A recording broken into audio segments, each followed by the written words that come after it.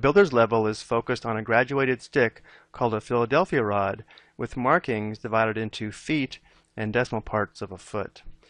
So in our diagram, this is the builder's level, and we actually have 3 red Philadelphia rods. 1, 2, and 3. The first siding is on a measurement above a fixed reference point called the benchmark. So our benchmark is this point here with a known elevation of 105.5 feet or 105 and 50 feet. Let's take a look at our questions. We first want to determine the height of the instrument, which we can think of as the elevation of the builder's level. Next, we want to find the elevation at point A, the elevation at point B, and then find the difference in elevation between point A and point B. So let's start by determining the height of the instrument, which again we can think of as the elevation of this builder's level, or the builder's level line of sight. To do this, we'll be using the benchmark as well as this first reading. If the benchmark elevation is 105.5 feet, that means the elevation of the builder's level to this point here would also be 105.5 feet.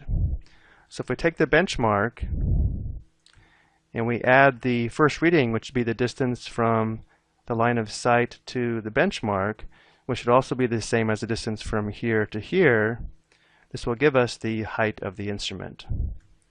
So we'd have 105.50 feet plus 4.75 feet.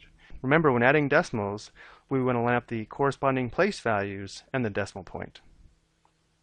So bring the decimal point down, and then we'll add the corresponding place values from right to left. So 0 plus 5 is 5. 5 plus 7 is 12. So we put a 2 in the tenths place value and carry a 1 to the ones place value. In the ones we have 1 plus 5 plus 4, that's 10.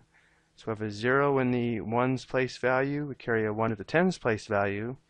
We have a 1 in the tens and a 1 in the hundreds. So the height of the instrument is 110.25 feet or 110 and 25 hundredths feet.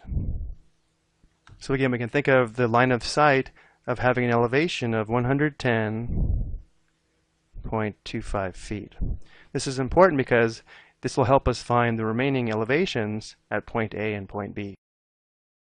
So to find the elevation at point A, this point here, notice how the elevation to this line of sight again is 110.25 feet. And the elevation that we want is below this, and the length from the line of sight to point A is the reading of 6.23 feet, or 6 and 23 hundredths feet. So to find the elevation at point A, we'll have to take the height of the instrument and subtract the reading of 6.23 feet.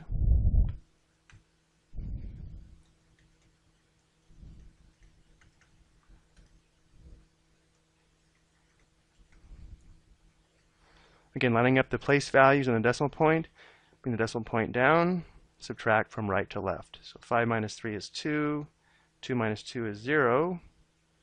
Here we have a 0 in the ones place value, so we can make an exchange here with the tens place value.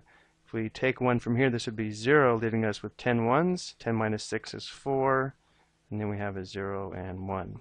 So the elevation at point A is 104.02 feet, or 104 and 2 hundredths feet.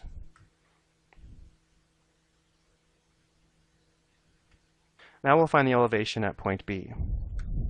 Again, point B is here, so to find the elevation at this point, we'll take the height of the instrument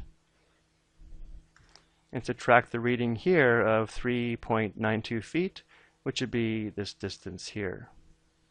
That would give us the elevation at point B.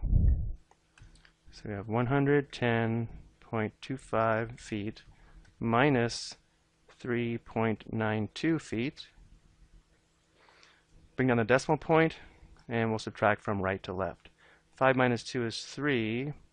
Here we'll have to borrow or exchange all the way over from the tens place value. So we would change the 1 to a 0. This would be 10 ones, but we're going to exchange a ones for tenths, so this would be 9. And this would be 12 in the tenths place value. So we have 12 minus 9 is 3. 9 minus 3 is 6, and then we have a 0 in the tens place value and a 1 in the hundredths. So the elevation at point B is 106.33 feet, or 106 and 33 hundredths feet. Notice how point B is higher than point A, and that's good because notice how the elevation is greater at point B than point A. Now let's take a look at our last question. We want to determine the difference in elevation between point A and point B. Since the elevation is higher at point B, we'll take the elevation at point B and subtract the elevation at point A.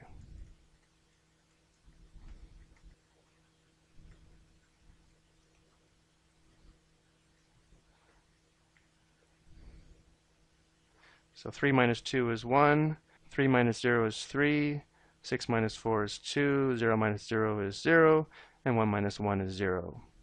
So we can say the elevation at B is 2 and 31 hundredths feet, or 2.31 feet higher than the elevation at A. I hope you found this helpful.